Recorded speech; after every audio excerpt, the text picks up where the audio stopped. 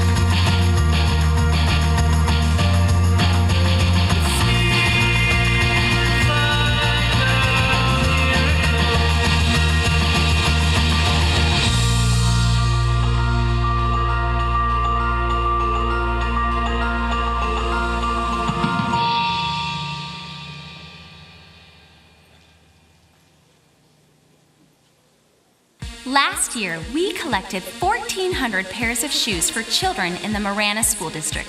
That's a lot of shoes. As a church, you almost doubled our goal. Think about how many kids' lives you changed just by purchasing one pair of shoes. They're able to go to school, play sports, and just be normal kids. Well, this holiday season, we are going to do another shoe drive, and we think we can get even more shoes for all the kids that need them. So on December 2nd through December 16th, bring in any size of kids' shoes and we'll make sure a child gets them. Make sure the shoes are brand new and still in the box. Let's make this a special Christmas for the children in our community.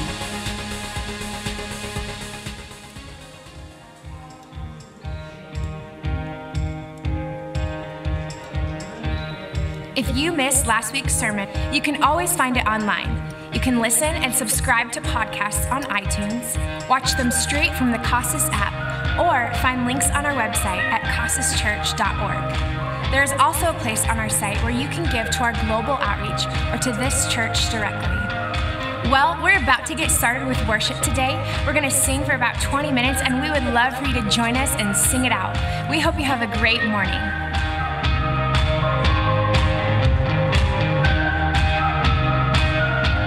Well, good morning. How's everyone doing this morning? Merry Christmas. Merry Christmas. Well, let's go ahead and stand together. Just wanted to encourage you this morning.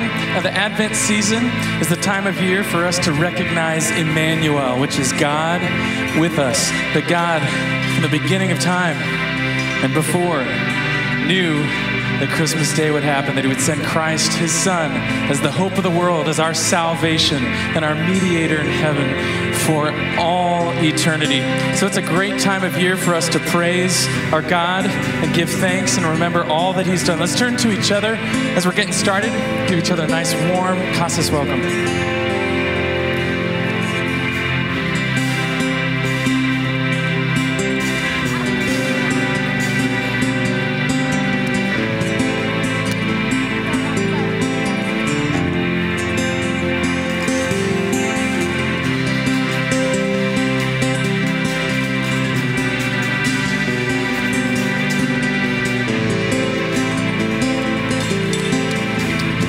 let's all sing together. Your voice it thunders, the oaks start twisting, the forest sounds with cedars breaking. The waters see you and start their rising. From the depths the song is rising. Now it's rising from the ground. Holy, holy, holy, holy. The earth is yours and singing. Holy, holy, holy. The earth is yours. The earth is yours. Your voice it thunders, the ground is shaking. The mighty mountains now are trembling. Creation sees you and starts composing. The trees they start rejoicing. Now it's rising from the ground. Now it's rising from the ground. Hear us crying out. Hear us crying out.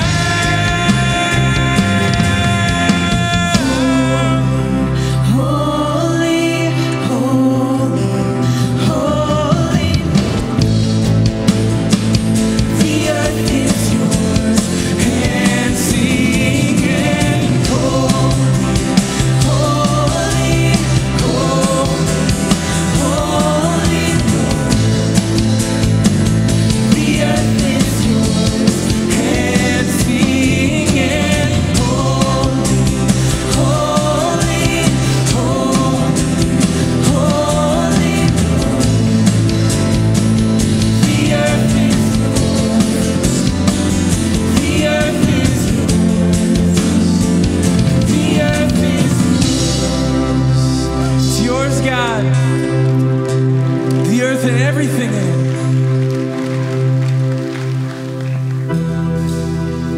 There's this great moment in Luke chapter 4 where Jesus is about to teach. And it says, and he stood up to read. The scroll of the prophet Isaiah was handed to him. Unrolling it, he found the place where it is written, "The Spirit of the Lord is on me, because he has anointed me to preach good news to the poor.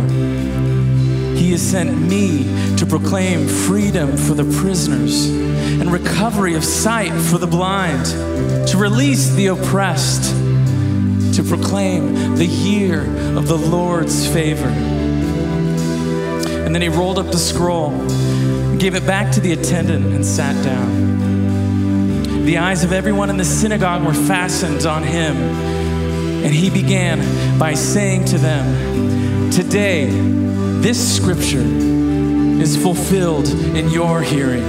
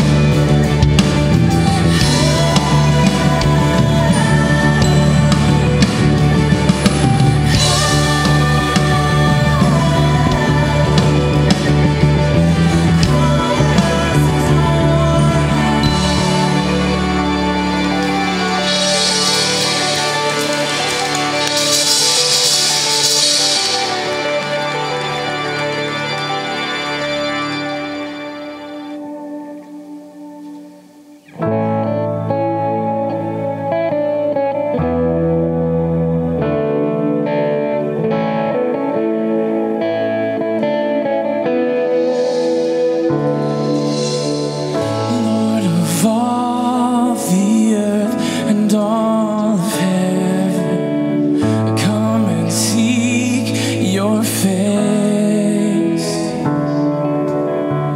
Worship you with all I have within me, humbled by your grace. And every heart, every nation, every tribe of creation will bow before your presence and see you are high and lifted up. You are high and lifted up. And my soul sings hallelujah to the Lamb of God.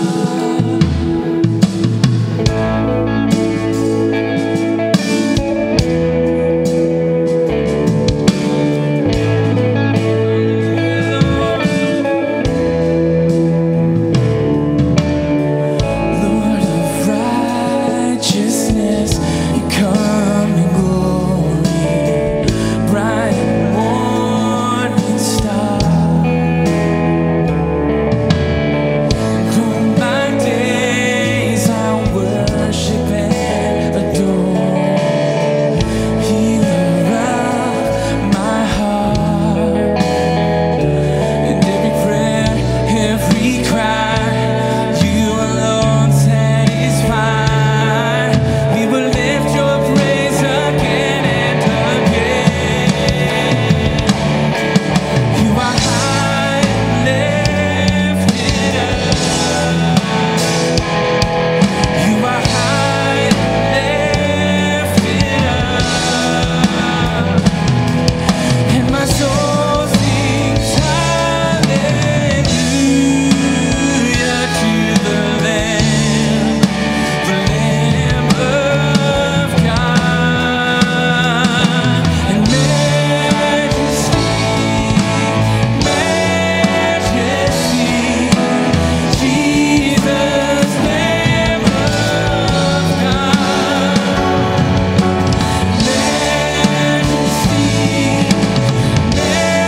Majesty, holy are you, Lord.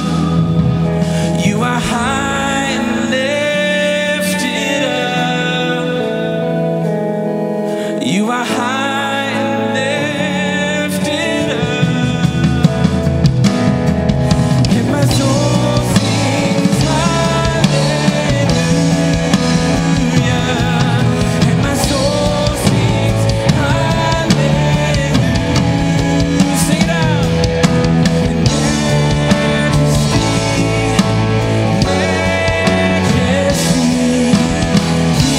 Jesus, Lamb of God. Majesty, holy are. Just sing it again. And majesty, Jesus, Lamb of God. Majesty, holy are you.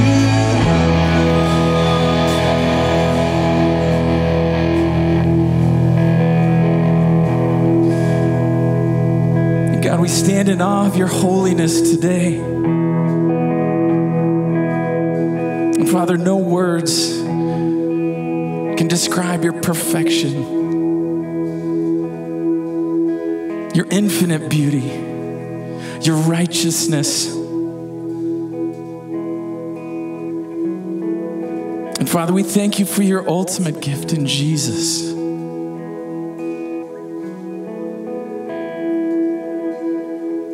Father, what a heart you have to sacrifice everything for us.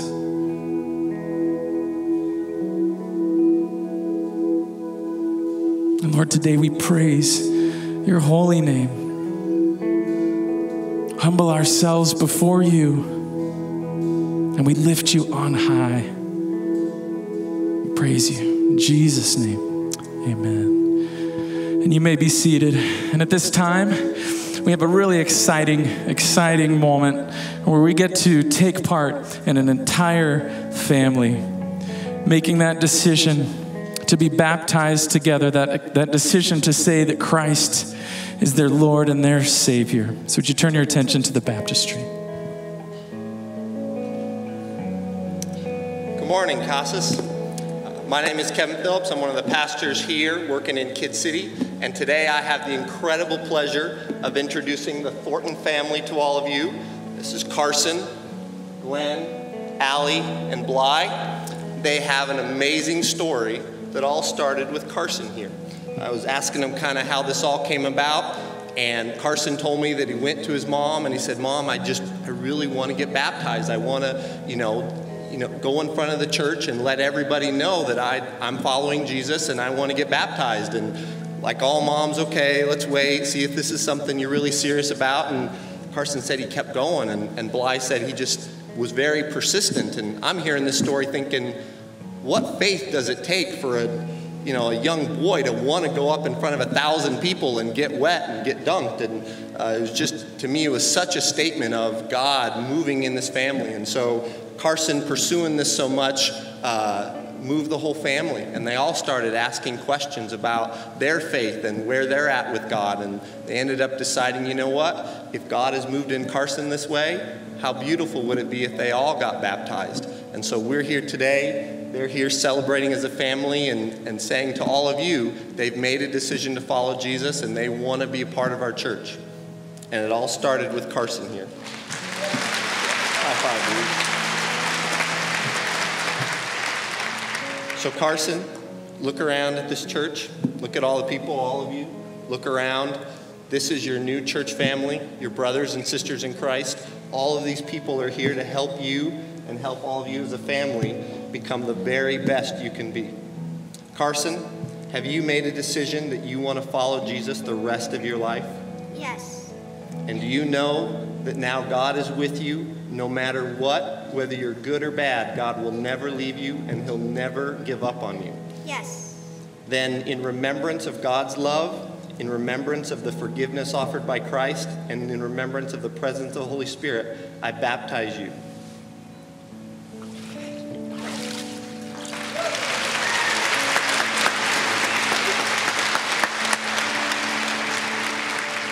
Glenn, do you understand that God has a plan for your life? He has a plan for the man he wants you to be. Do you submit to that plan and pursue God? Yes. I baptize you in the name of the Father, Holy Son, and Holy Spirit.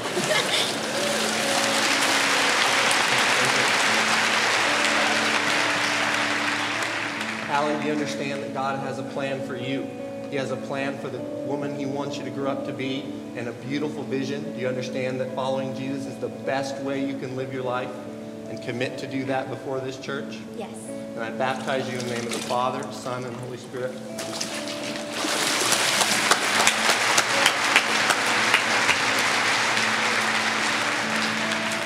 Why, do you understand now God has forgiven all your sins, that before him you are clean and blameless? Do you receive that gift from God today? Yes. I baptize you in the name of the Father, Son, and Holy Spirit.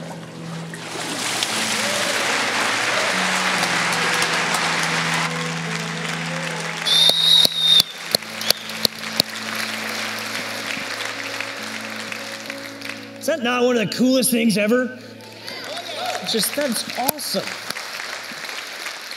Friends, we are so glad to have you here, and if you're a guest with us, that's kind of what we're about. Not necessarily you don't have to go in the water yet, but just that we want to help real people find a real, genuine, authentic relationship with Jesus, and because we believe Jesus changes everything.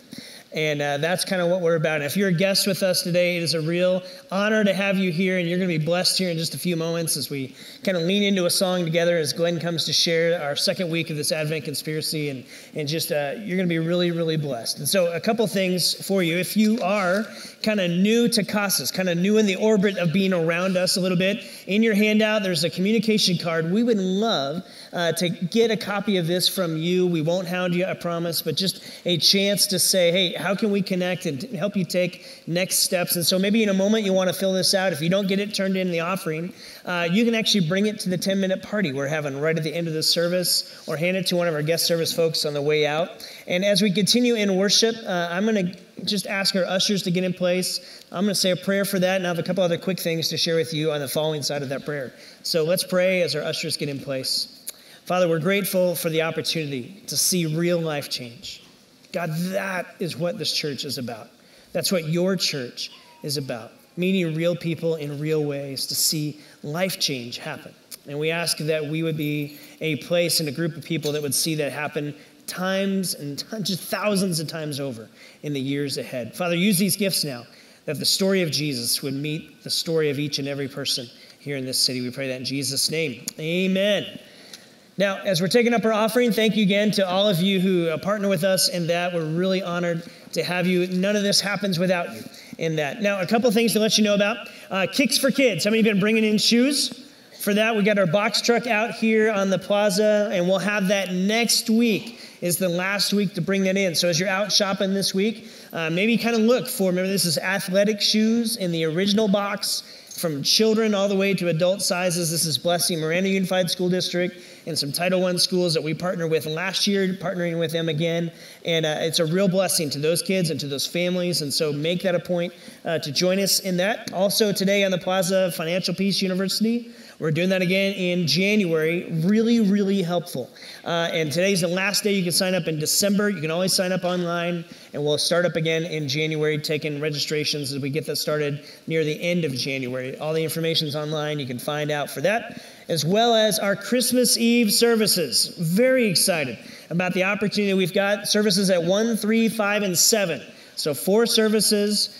We want you to see this as a great opportunity. In fact, last week in your handout, you were given a little insert that you could hand out to people and invite them. Next week, you'll have that in there. Today, you can grab one of these cards in the foyer, just Christmas at Casas. Use it in a conversation with maybe a coworker or a friend or a family member. Say, hey, come with us. Now, to make that happen, we need a lot of volunteers. That's where you all come in. We have 4 services with tons of different opportunities for you to connect with. So here's how you can do that, how you can help. You can go online, casaschurch.org, click on the big button, the big picture frame there that says Christmas at Casas. Once you click that, it will take you to an area where you can register and volunteer. And there's several different places that are drop downs where you can say, hey, I'd like to do that. Maybe I'll help in the parking lot. I'll be an usher. I'll be a greeter. I'll work with, I'll carol. Maybe you can sing really well. If you can't sing really well, then don't sign up for caroling, okay? It's okay. There's other places for you to sign up. So be a part of that. Now, if you are going to volunteer with us in Christmas Eve, we do have childcare for you. You may be a volunteer around here, and we thank you, and you make a huge difference. But if you're not volunteering that night, we do not have childcare for you. We love you. We still love you. But if you're helping us out, we'll feed you. We'll take care of all that stuff. So just check that out online and make this a point to invite someone with you. We want to serve this up in a way to help thousands of people that will be here Christmas Eve and your friend that might be on your shoulder with you. So be praying for that. God's going to be active in doing that, doing some great things. Now, as we continue, I pray that this next song just kind of wash over you in a way that kind of stirs us towards we move toward Christmas, and it just blesses you. We're really glad that you're here today.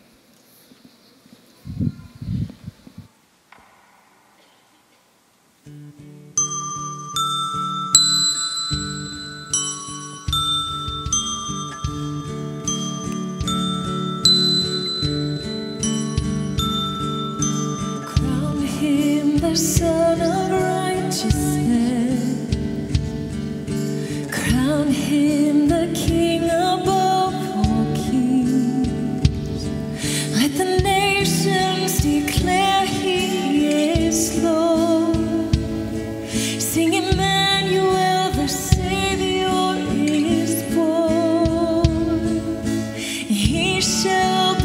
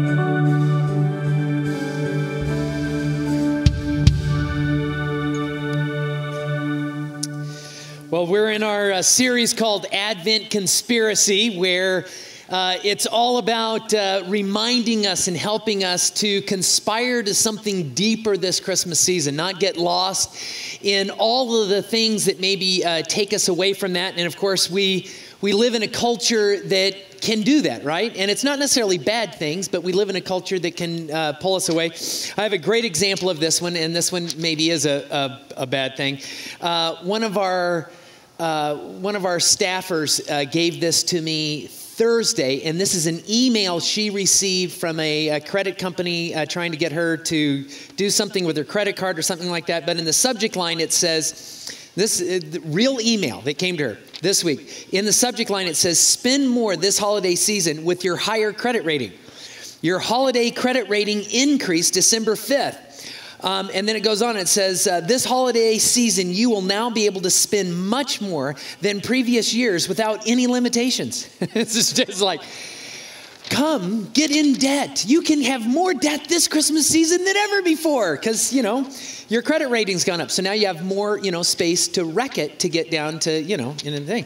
But we live, right? We live in a culture that has so many things that want to pull at us during this season that we can lose that. We can lose the real meaning of the season. So what I want to talk about here this morning is about keeping Christmas simple and focused on what Christmas is really all about, because there's this kind of truth with Christmas, as there is with many things, that sometimes lots of obligations and things to do and complexity, even with good things, can choke out greater things. And so sometimes we can lose the beauty of Christmas if we get so involved with so many different things, especially obligations and things that we think we ought to do and how we need to handle things and the complexity of all the things that can happen.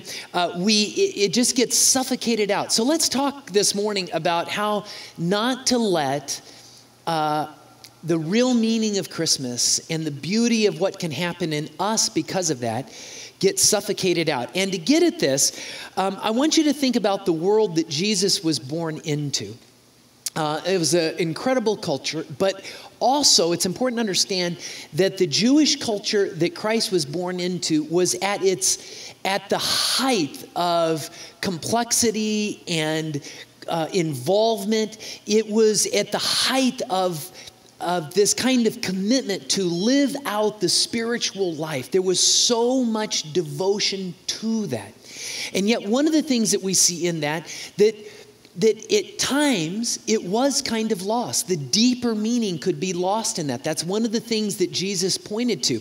And so I want to walk through just a little bit of history here, because this will pertain to the rest of the message here. But I want to go through a little bit of history of how the Jewish culture got to where it was and why it was what it was in Christ's day. And I want you to think about this. God could have sent Christ at any moment in history. Why did he pick this point in history when it was really at the apex of duty and devotion to following God in every way possible? And God picked that moment in history to do that. And it says some things about God. So a little understanding of how the culture got to where it was. And a lot of this starts all the way back in 586 BC. Something very dramatic happened then. And it was not just the fall of Jerusalem, but it was the destruction of the temple.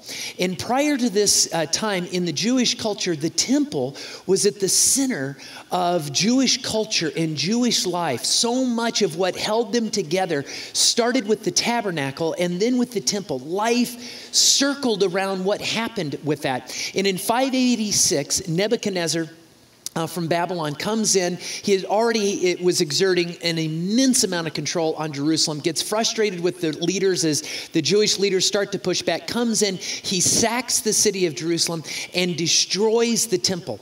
And all of a sudden you have a Jewish culture now that has lost this kind of center that they had to their culture. And they actually go for quite some time with no temple at all. They've been hauled off into captivity. And it could have been a time when the Jews lost that sense of who they were, lost that sense of the covenant relationship that they had with God. Later on, Darius the Great comes and allows them to begin rebuilding the temple. He actually puts money towards this, rebuilds the temple, but it's a smaller temple. Later, right before Christ comes on the scene, Herod the Great rebuilds the temple in spectacular splendor. But starting with Darius all the way through Herod the Great, and then in 70 AD, the Romans destroyed the temple again, and it's never been rebuilt. The temple, even though they had it, was still in many ways under the control of foreigners. And they allowed the building and the rebuilding and the use of it to occur, but they did that for their own means. It was a way to control the Jews. It was a way to protect their own interests. And so you have the Jews during centuries here, where they've lost the center of what they had. How do they keep from losing their culture, their identity, this sense of being the people of God? Well, an interesting thing happened after the fall of the first temple. is that wherever they were, oftentimes there would be a house, and they would take this house and they formed this kind of assembly in this house where they would be devoted to the teaching of the Torah and how to live it out. And as time progressed, in every village, every town, they would have this place, this central place that was all about cultivating this covenant relationship that they had with God. And so they used the Jewish word for assembly there. Anyone know what it is? We still have it today. Synagogue. A synagogue. And that's kind of how the synagogue was birthed. And it became the new center of the Jewish culture. And with that came the rise of a new role. With the temple, you had this priestly role that was a part of all of this. But with the temple gone and its role changed, and they brought priests back, but there was a new role that was associated with the synagogue that became vitally important to this sense of Jewish community. Anyone know what that role is? Still have it today? Yeah, the rabbi. And the rabbi's job was primarily to teach the Torah and interpret what it meant in a very practical way, to actually begin giving tangible explanations for what they called how to live Torah. And so they would build upon these ways of, okay, here's what the Torah says, first 5 books of the Bible, and how do you live that out? And they would begin giving explanations of this. And over time, over centuries, there would be rabbis that would become very influential, very insightful. And their work was then used to and built upon by other rabbis, and they would memorize everything these rabbis would teach. And over the centuries, it became this vast volume of oral tradition, of essentially commentary and interpretation of what all of these rabbis had taught, until by the time you get to Christ's day, the volumes of material completely were much larger in volume than the Torah itself. All these rabbis, about 200 AD, they finally wrote down this oral tradition, and today it's called the Mishnah. But the Mishnah had all of these interpretations about how to live life, and each rabbi would have a set of regulations, a set of rules, a set of how to live Torah, and it was called a yoke. And so every rabbi had what was called a yoke, how to live it out. Let me give you an example of this. If you look in your Bibles in Deuteronomy, chapter 6, I'll give you just one example of this famous passage out of the Torah. It says this, and this follows what's called the Shema. And it says this: these commands that I give you today are to be on your hearts. Impress them on your children. Talk about them when you sit at home and when you walk along the road, when you lie down and when you get up. So that's the Torah. So a rabbi would say, here's the Torah, but now you've got to interpret how you live that out. So when it says, I want you to talk about this with them. Well, how much talk qualifies to living out the Torah? Like if you talk about it like 5 words, is that enough to say we live Torah today because we talked about, we used 5 words to describe how this would be? Or is it a matter of time? Do you have to talk about it for like 30 minutes every day? Well, rabbis would give interpretation to that. They would say, here's how long you've got to talk about it. Here's how you have to talk about it. When it talks about, it says there, when you sit at home, when you walk, when you lie down, or when you get up. So like, when you get up, does that mean that you actually have to be doing some of this like before your head comes off the pillow? Or do you have to do it like before you eat breakfast? Or do you, and it sounds, kind of funny, but in reality, they had such devotion to living this out. They wanted to live the Torah out to the nth degree. They wanted to get it down. They were so devoted to this. And so they would form these yokes. And they became these endless regulations. But here's what happened by the time you get to Christ's day. It became this insurmountable amount of obligations and rules and processes and things you had to do, that the very thing that it was meant to do, give life to living the Torah, actually started to become crushing. And people in Jesus's day could devote themselves to this and still never live up to it. And it started to suffocate them under the weight of this kind of spiritual legalism that had started to form these heavy, heavy yokes that people were trying to live under. And in a weird way, you can devote yourself to something with such great complexity to try so hard at it and yet miss it. And here's what I want to say. The same thing can happen with Christmas. In our great effort to celebrate, to enjoy, to live out Christmas, we can suffocate the deepest, most precious meaning of what Christmas is all about. Let me go back to Deuteronomy, right? Here's this thing that they lived out to the nth degree, but it ended up becoming this crushing thing with all of these very precise regulations you'd have to live out. But listen to what the Shema really is here. Look at verse 5, which comes right before it. Look what it says. And here it is. Here's the simple command that God has given, and it is this: love the Lord your God with all your heart and with all your soul and with all your strength. Right? And we've all heard that 1,000 times. That's the Shema. Love God.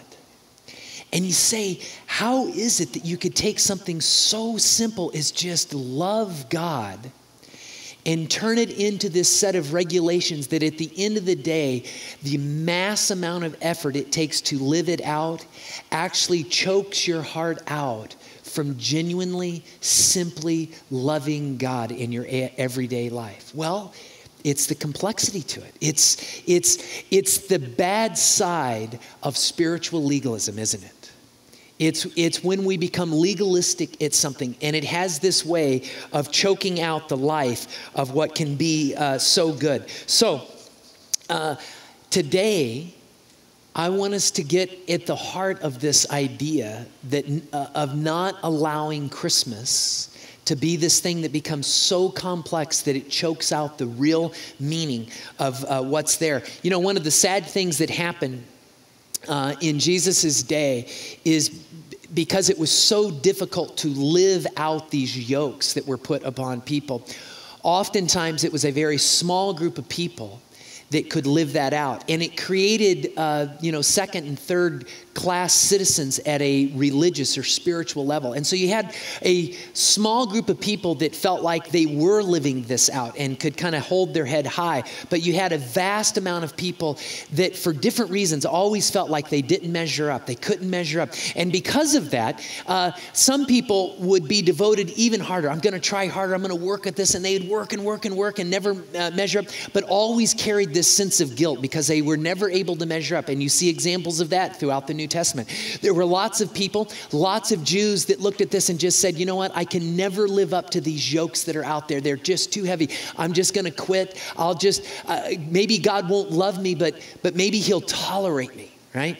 And it was just kind of this depressing state. And through some of these interpretations, they started to look at people who had illnesses or who suffered in some way or who were even poor. And they looked at that and they said, that must be because they're doing something wrong. They're not living up to that yoke. They're not living up to the obligations. And so when the Christmas story takes place, is at the height of all of this. And there's some things about the Christmas story that point to some beautiful things here about God's great love and that God's not after a suffocating system that ends up leaving people out. Rather, the gospel is for all Jews and all Gentiles. It's for all people. Think about this for a moment. I want to look at two people here. So if we fast forward to, you go through all that history and you fast forward to that very first Christmas, I want you to think about Elizabeth, who was John the Baptist's mother. Of course, she is well into years by now. She's had no children, and that would have been seen as a kind of scourge in this culture. They would have looked at that and said, boy, you must have done something wrong. There's some hidden sin in your life, or you're not measuring up. God doesn't like you very much if you can't have children. It says this in Luke. If you want, flip over to Luke chapter 1. Luke chapter 1, verse 7, it says this. It says, speaking of Elizabeth and her husband, but they had no children because Elizabeth was barren. And this idea of being barren, there's something wrong with her, not just physically, there's something wrong with her spiritually. And that would have been the point in this society. And then it goes on, and they were both well along in years. There's no hope now. Right? There's just something wrong.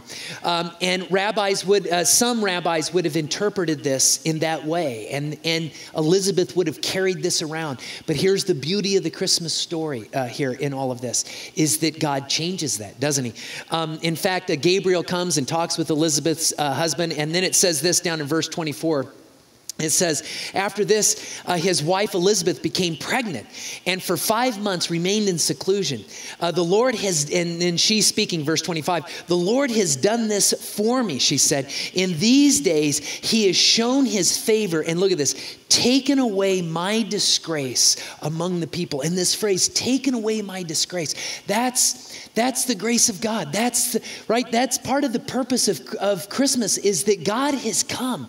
And through his redemption, any disgrace we have is taken away. We now live in grace. And the person who maybe wouldn't have measured up, part of the message of Christmas is she does. In the grace of Christ, she measures up. This isn't what God desires here, isn't just for a small group of people that can measure up to this very difficult religious system. This is for everybody. And that's part of the picture of Christmas. And maybe you've come here this morning and maybe you're thinking about this and you're saying, man, I'm coming to church, but we'll be lucky if the ceiling doesn't cave in because I'm in here. So, I hear that all the time. But, the truth is, church should be a place for all people. It should be a place for doubters. It should be a place for seekers. It should be a place for people who have failed in life. It should be a place for successful. It should be because Jesus came for all people, and that's the beauty of this. You've never failed in such a way that you're now beyond repair in God's eyes. This is for all people. One more example of this at the heart of the Christmas story is Mary. You think about Mary for a moment. She is a poor Jewish peasant girl in a poor little village. And no one would have thought that if God was going to do something dramatic in this world, that it would break through with a poor peasant little girl like Mary in a remote village, And yet God is saying that is precisely why I did it. Because I use people that this world might think are nobodies. And I love to use them because they matter to me. Everyone matters to God. And sometimes we lose that beauty in the gospel message that when Jesus came to this world, he came for everybody.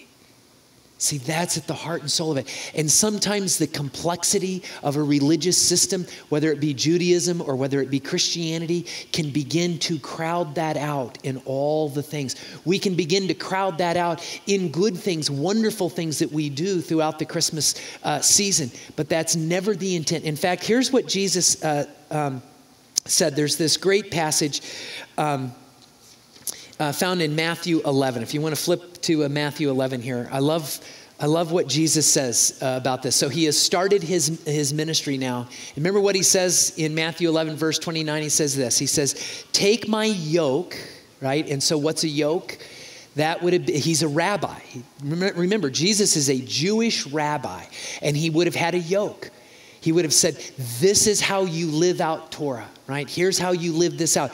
All the gospel message is Jesus explaining how to live out life, how to be a follower of God in this covenant love relationship with God. And here's what he says about his yoke, right? Take my yoke upon you and learn from me, for I am gentle. Right? This whole idea, I'm not going to beat you up. My yoke is not about pounding you into oblivion. My yoke is not about testing to see, how much you can endure, what you can take. He says, because for I am gentle and humble in heart. And that was so Jesus. It was this simple love and desire he had to reach people. And he says, and you will find rest for your weary souls. Now think about this for a moment. All of these yokes out there, a tradition of all of these yokes, heavy yokes, difficult yokes. And Jesus sees how weary people have been trying to please God on religious treadmills that in the end never get them any closer to God. It leaves them weary and tired. He watched people trying to please God through this religious system, and it didn't work, and it left them as quitters. It left them filled with guilt that they couldn't get rid of. And the people that thought that they lived up to it, it left them feeling prideful and arrogant and lording it over other people. And Jesus looked at this and said, no, this ultimately isn't what the Torah was all about. The Torah is about life with God. And he says, when you take on my yoke, it'll be easy. It'll be life-giving. And so he says, you take on my yoke because all you who are weary, this is what you need. Isn't that? See, that's Christmas. Christmas is that God came to offer that yoke.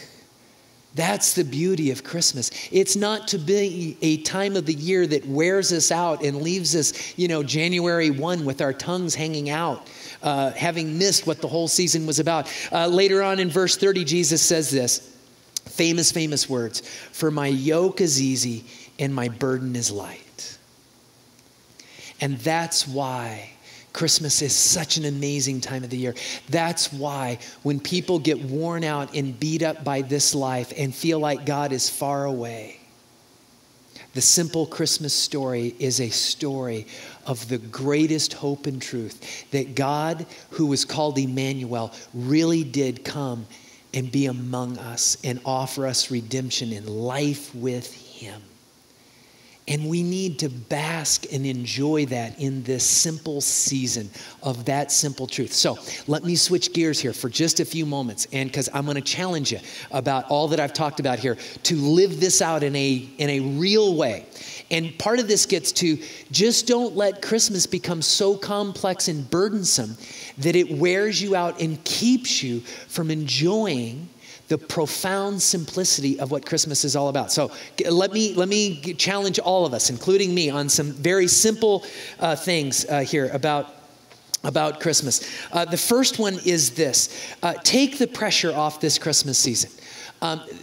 Be aware of those things in your life that feel like obligations. Because I promise you, if you're anything like me, you come into the Christmas season with a sense of all the obligations, of all the things that you need to live up to. And there's a lot of them in our culture. Start with time. When it comes to your time, it seems like the Christmas season is when things get busy and crazy and there's more places you need to be. And this is, I got to get together with the family over here and I got to get the family over here. And my friends are doing this. And of course, there's the work party and I don't dare miss that thing, and I got this going on. And it's just, and can I just say, you don't have to go to all those things. You don't have to do that. It's okay to, tell Aunt Betty, not this year, okay? I love you, but I won't miss you, okay? Because it wears me out, and we do that whole big family thing, and I'm an introvert, and it's a bunch of small talk, and it just wears me out, and I can't do that anymore, okay? It's okay to say no to things. It's okay to say, you know what? I want to spend some time with family, and I want to spend some time with friends, but I don't have to spend time with all my family and all my friends. I can pick and choose, and that's okay. And sometimes that's hard to do because, right, all the obligations. Well, if I don't go to that, they'll be upset because they found out I went to this thing over there. And it's, you know what? Jesus doesn't expect you to do all that. And you can say no to some of those things. When it comes to spending, right? Sometimes when it comes to spending, we feel all these obligations. We feel, I gotta spend all this money because I got to do all this kind of decorating, and we're going to have all of these meals, and I got to buy the stuff for this and take it over to that thing. Well, if you go to less places, you'll have to take less food. You can spend less money on all that crazy food that you're going to, have to make. And oftentimes it's this time of year that we all, right, are tempted to spend in ways that we don't really want to. And we feel obligated to sometimes, like, well, so-and-so spent this much money on me last year, and I only spent that much. And so I've got to spend, at least that much this year. And, don't worry about it. They probably felt like you're a cheapskate last year, and so they're not going to spend anything on you this year. So don't worry about it. Just take the obligation off. Don't put yourself in a financial position where you come into January and you've racked up credit card debt and you've spent money that you shouldn't have spent. And now you're living with all this financial stress. And you know what? Financial stress, that'll steal the real meaning of Christmas from you. That'll weigh you down. And yet, as Americans, we do this so often. And you don't have to. Maybe make a Christmas budget this year. If you know that's you, and you always hate January because of what you spend in December, make a Christmas budget and just say, I'm not going to go past this, because I know if I do, it will suffocate the greater beauty of me getting the most out of what Christmas is really all about. You'll recall we did our All-In series a month or so ago, and remember we had the 6 financial principles about faith and finances, and we did this challenge to live by those 6 principles over the next 12 months. And remember we all signed those cards and made our commitments and what we were going to do, and you turned all of those into us, and I promised that we would mail them back to you this time of year when we're all tempted to blow off those 6 principles for the sake of Christmas. Well, guess what? The cards are in the mail, okay? They've been mailed. You'll probably get them in the next day or so. So you know what? When you get that card in the mail, pull it out, and that's your commitment, not to us, not to any, that's your commitment to you. A decision you made that wasn't in the hustle and bustle of the Christmas season. And stay committed to that. Say, I'm going to handle my money in a way that makes sense. And if you do that, it takes that pressure and that strain off, and I promise you, you'll be able to enjoy Christmas more. Christmas isn't the time of year to live under countless obligations about your time and your money. It's a time of year to enjoy those around you and to reflect on the beauty of God's incredible love for you. Don't let other things crowd that out. If you want to give a really nice gift, one gift you could give, especially if it's to like a younger person, like a young adult, give them the gift of a scholarship to FPU, to Financial Peace University. They don't need another electronic thing. I know they're saying they do, but they really don't. Give them a scholarship to Financial Peace University. That is a gift. The old cliche, the gift that keeps on giving. That's a gift that will keep on giving. Find something creative, and maybe it's something that doesn't even cost a lot. Maybe it's something you make. But don't live under the obligations of the Christmas season, because it will suffocate you out as much as any religious obligations can snuff out that life-giving relationship that we have with Christ.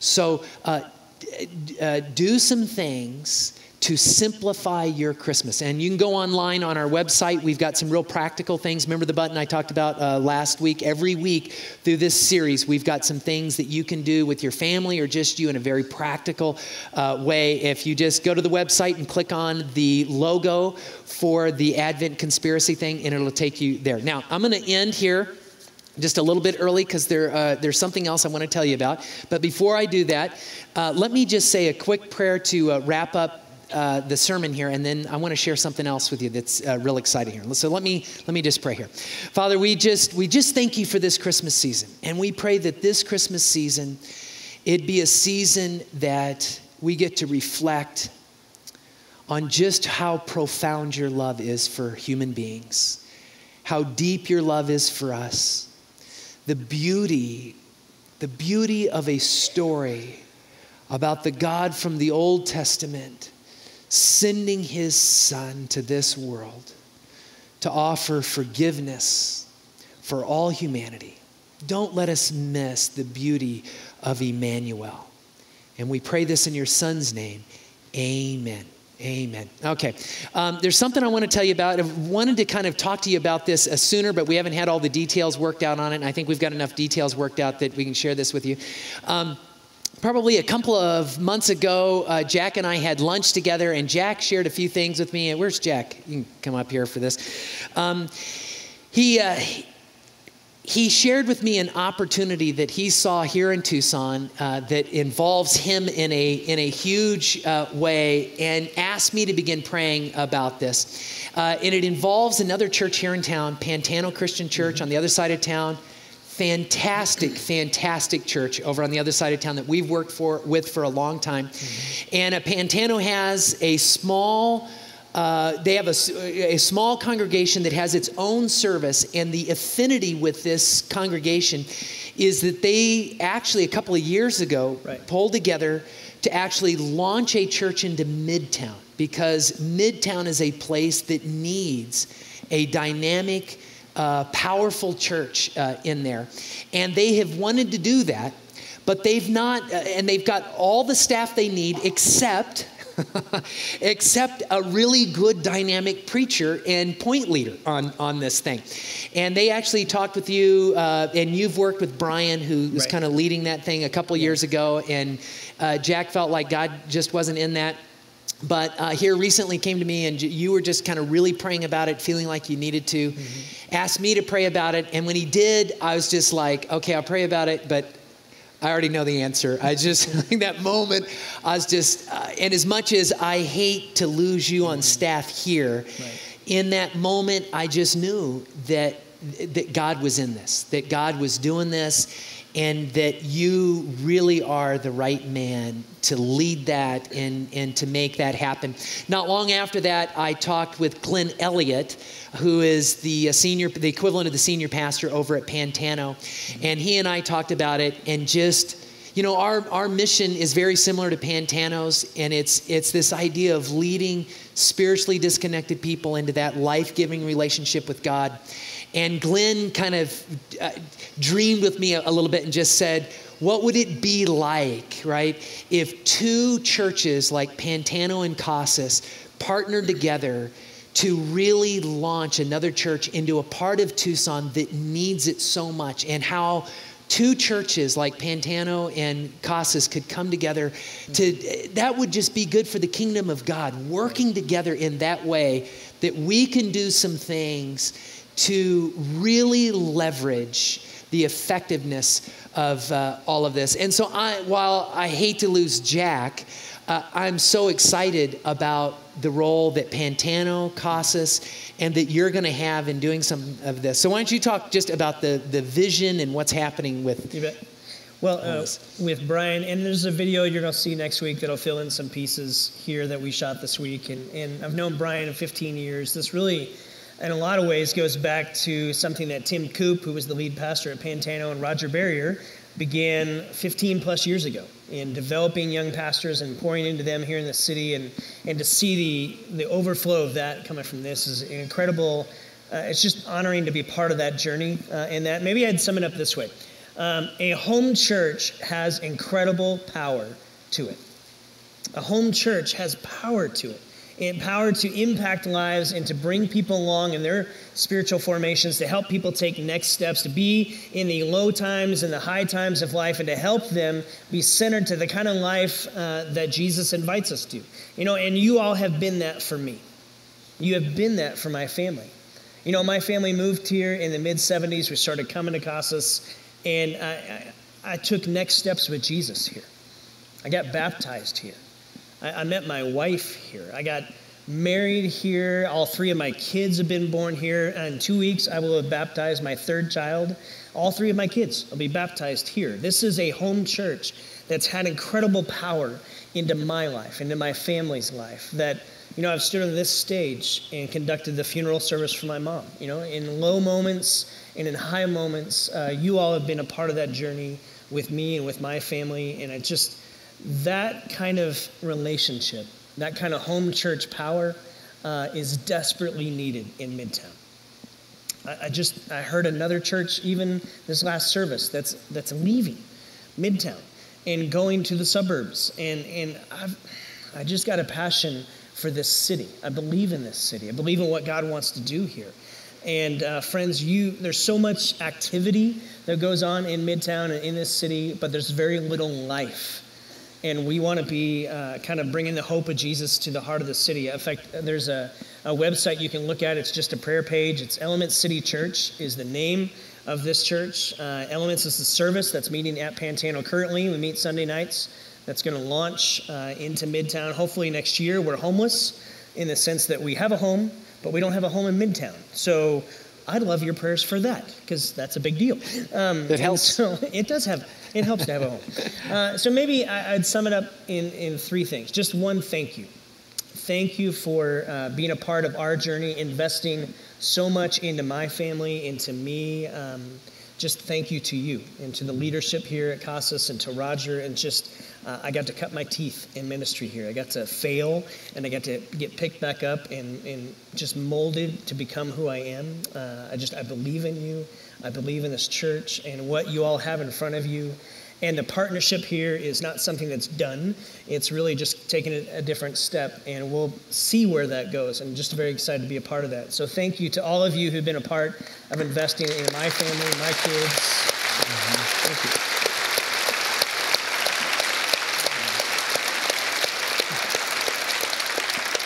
you. Maybe the second thing I'd say is pray for us.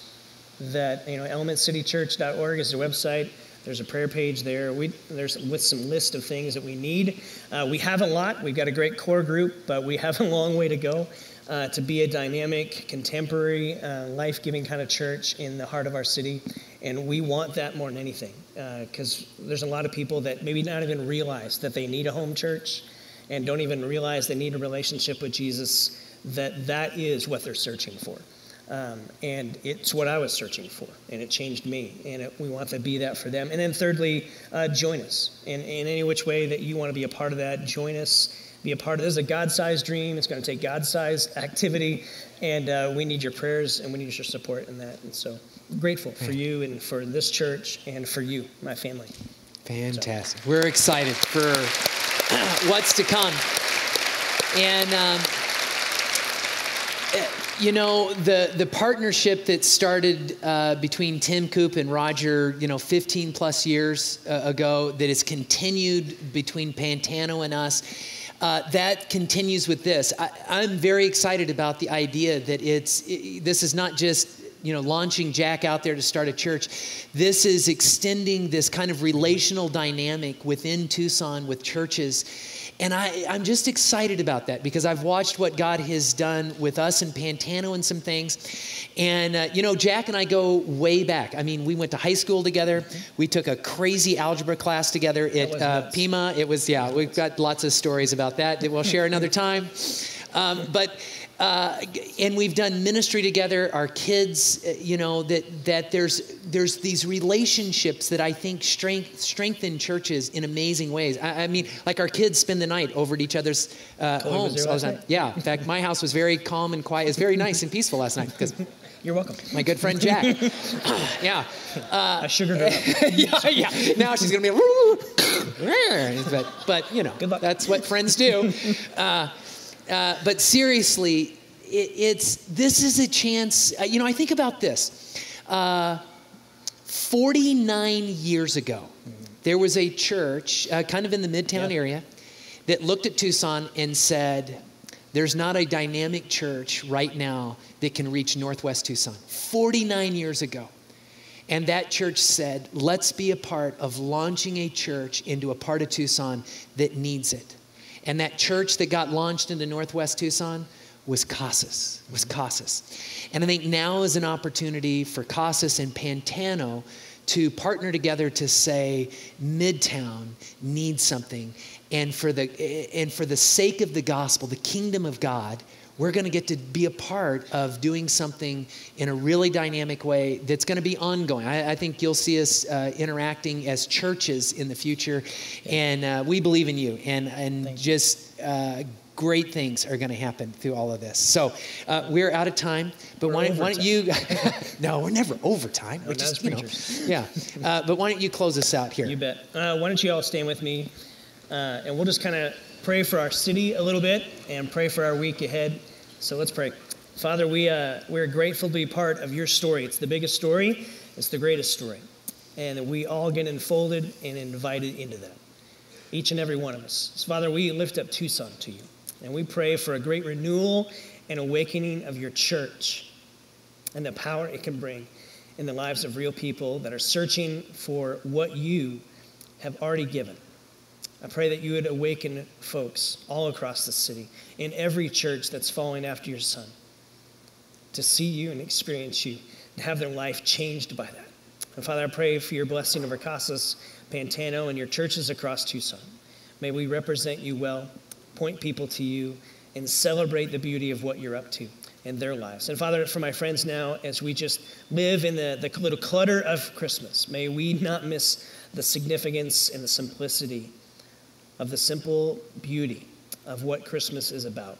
And it's about you with us. So we're grateful for that. Bless us this week as we go. Ask that in Jesus' name, and everyone said, Amen. Go. 10-minute party happening right now if you're new. Thank you.